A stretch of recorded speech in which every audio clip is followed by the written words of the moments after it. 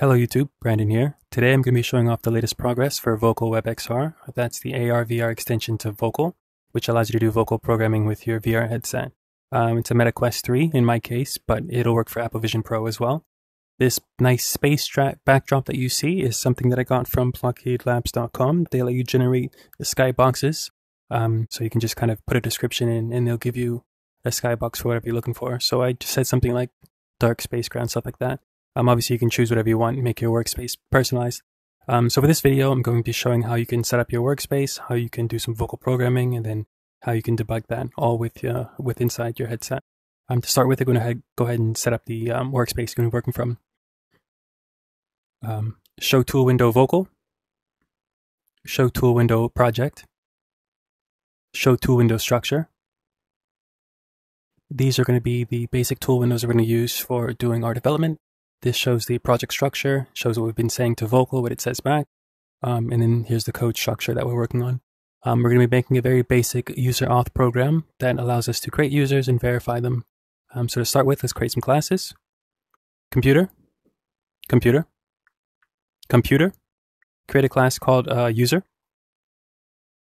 I'm using the Meta Quest 3's mic, not an external mic, so its quality isn't as good. But obviously, if you had a better mic, you'd get better results. So we're going to go ahead and give this some basic properties: username, password, email address. Computer. Add fields and constructor and getters for username, password, and email address.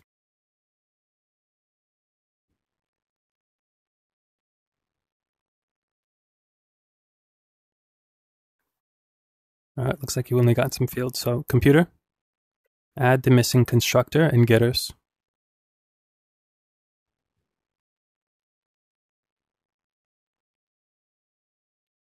All right, that looks better. It's out of order, but semantically it's correct. So we're going to move on. Computer. Create a class called user auth test. Computer. Create a class called user auth manager. This is where we're going to do the testing. So we're going to add a main function here, and then the user auth manager is where we're going to do the actual implementation logic.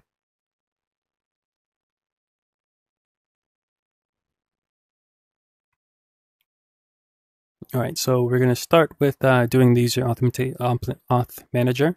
We're going to add a create function or a create user function and a verify password. Computer, computer. Add a create user and a verify password function. The create user function should return a user and it should take in username, password, email. The verify password should take in username and password and return whether or not the password is correct. And for the backend, I need you to add a field called users. It should be a map that holds the username and user. Go ahead and give me those implementations. Probably a bit more specific than I need it to be, but the longer description, the kind of more it has to work with. So let's see what it got. It got the casing wrong. That's not camel case, but let's see the implementation. Username, password, email, new user, username, password, email, users put, verify users. Looks good. It looks good besides the fact that it doesn't check if the user exists, and it chose that casing, which is strange. So this is GPT-4 Turbo. So when it generates this code, it likes to use the code that exists to create better code. Since I have no code, it's kind of like generated from scratch, and it's just obviously not as good as if it had some context. We're going to keep the casing that way because it is a semantically correct implementation. I'm just going to go ahead and fix the create user. Computer, computer. Fix the create user function. It should throw an error if there's a duplicate request.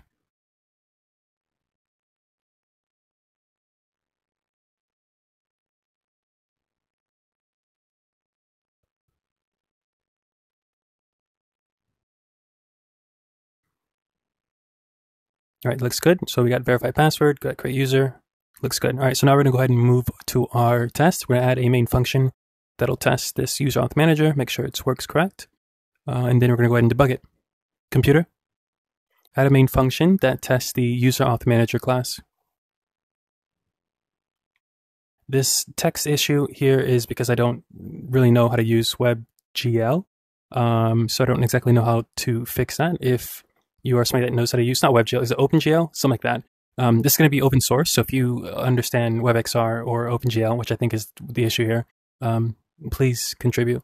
So let's see what the implementation we got is. We got user auth manager, user one, create user, test user, password, test. It throws an exception. It's not incorrect. It's not incorrect. It tries to see if the user already exists. If it does, then it'll throw exception. It sees the password correct. Password 123. Password incorrect. Wrong password.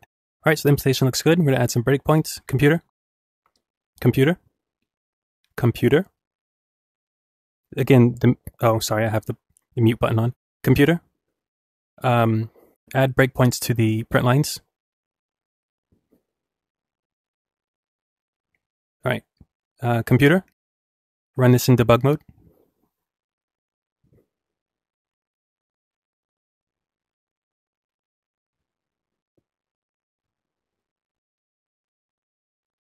We should see, there we go. We got a breakpoint hit, and we can see that the is password correct. You can kind of see the shadow text there. It shows true.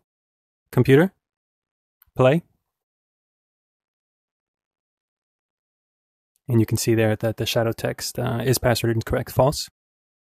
Computer, play. And there's currently, these don't update, so I'm going to have to hide it and show it again. Hide tool window debug. Hide tool window debug. Show tool window debug. There you go. You can see right there, password correct for test user true. Password verification failed for test user false. That was this code that we ran right here, where we created a user. We tested with the correct password. We got a true. We tested with the incorrect password. We got a false. So obviously, this is kind of rough, but this is the current status of it. I'm going to be releasing this as a standalone project. So if you're interested in kind of improving this or using it, please do check it out. Thanks for watching.